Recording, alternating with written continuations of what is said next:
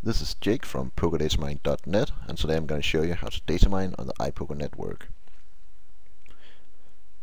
To data mine on Ipoker, we'll be using the Ipoker hand grabber. If you don't have this already, you can get it by going to my website at www.pokerdatamining.net/datamine-ipoker. So before we get started, it's very important that you do not have any Ipoker rooms on the Ipoker network open, because you will have to start the Ipoker hand grabber first, so I'll go ahead and do this now.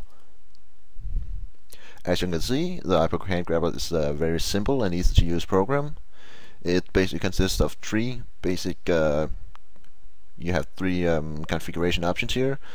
The first one down here at the bottom is where the hand histories will be saved. By default, it's set to the C drive in the program files folder, and inside that it's Ipoker hand grabber, and inside that it's hand history.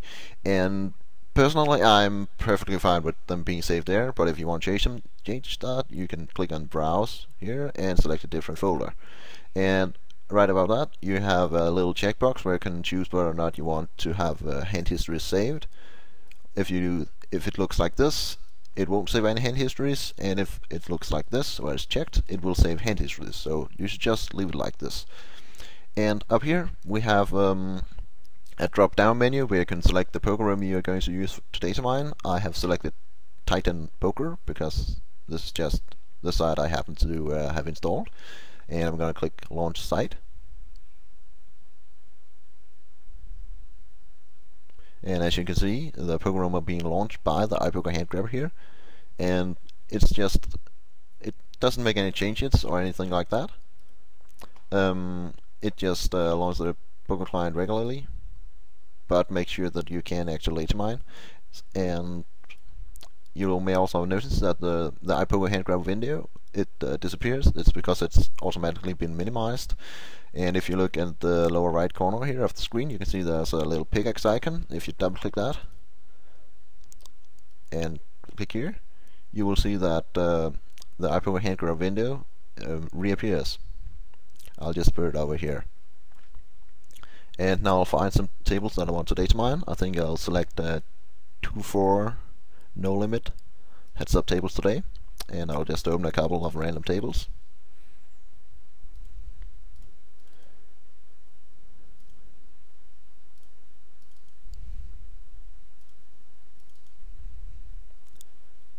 Like this, and let's see, where do we have the Ipoker? Here we go. And here you can see the Ipoker hand grabber. In the lower left corner, you can see that it says saved 1 hands. This the number, it will count up as it's saving hand histories when you're data mining. Now you can see it says 2.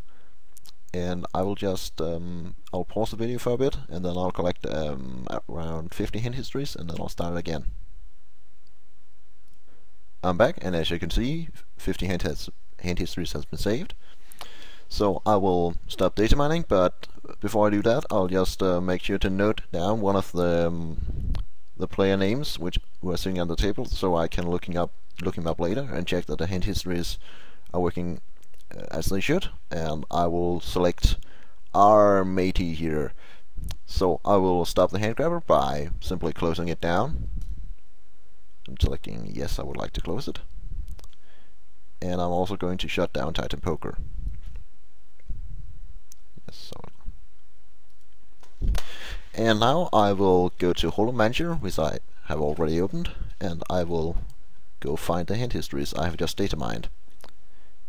And as I mentioned earlier, they're located at the C drive, program files, Ipoker hand grabber, hand history.